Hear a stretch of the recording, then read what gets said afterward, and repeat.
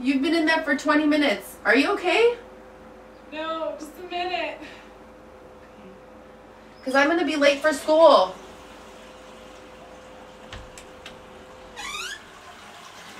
Oh god, I feel like, oh gross. Ugh.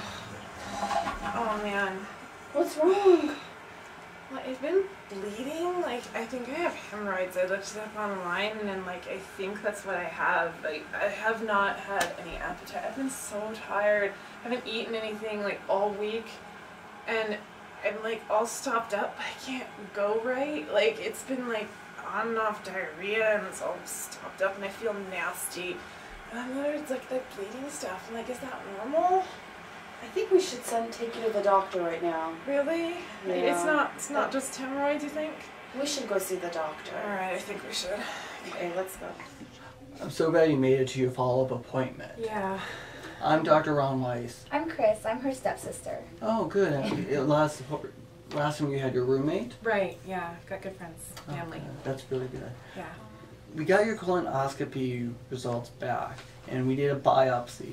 Okay. Turns out that you did have cancer within your colon. You had it in your transverse and your descending portion of the colon. Okay. With this... What does that mean? What's cancer? Oh, good question. Cancer is a growth that's developed by the body and typically is a healing process, but the body finds out if there is cancer, sends antibodies, and typically destroys it. Sometimes cancer is not found and then it grows. Okay. And so it grew. It grew inside. We do need to take a PET scan, which would be a test where they inject a dye in your body, scan your body. That part will be painless, and we'll be able to see if the cancer has moved outside of your intestines. Well, how did I get that? Typically, it's found in obesity, but it could also be caused by smoking, eating red meats, She does a lot of meat and potatoes. alcohol, Oh, she loves her wine. and family history. And you know Mom had it. Yeah. Yeah. So, And what are the treatment options then for? After the appropriate staging of if the cancer is still inside your intestines, they would do a resection where they remove the bad part of the cancer out of the intestines, seal it back closed, do a blood test to see if the cancer is gone. okay. If it's not, then you'll be starting chemo and radiation therapy. Okay. So can I get that now to find out? Can I get that test now? Yeah, we could go in the front desk to set up your appointment. Okay. Bye, sis. Bye. Take care of you. Bye. Thank you.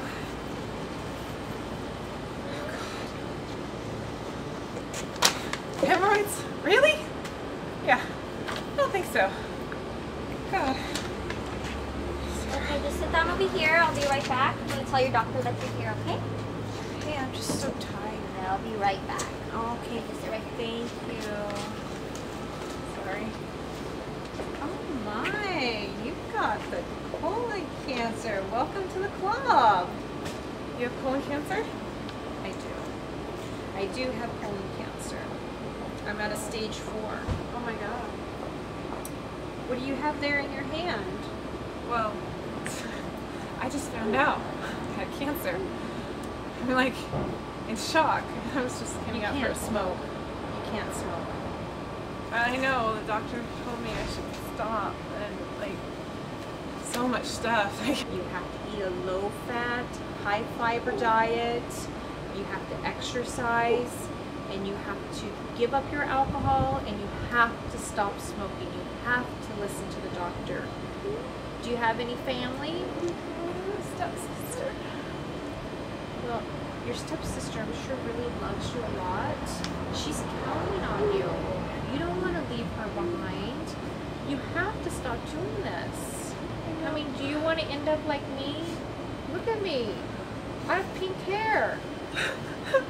I know it's funny, but... Oh god, I don't. Thank you guys so much for coming. I am celebrating 5 years in remission. Let's party!